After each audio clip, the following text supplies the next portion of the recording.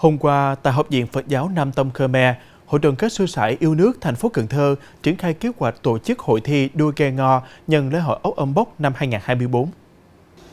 Theo kế hoạch, hội thi năm nay có sự tham gia của 9 đội đến từ Học viện Phật giáo Nam Tông Khmer và các chùa Nam Tông Khmer thuộc quận Ô Môn, quận Ninh Kiều, huyện Thới Lai, huyện Vĩnh Thạnh và huyện Cờ Đỏ. Thời gian tổ chức cuộc thi vào ngày 15 tháng 11 tại đoạn sông Trạch Phê, trên đoạn sông của chùa Pothi Samrong thuộc phường Chu Văn Liêm, quận Ô Môn.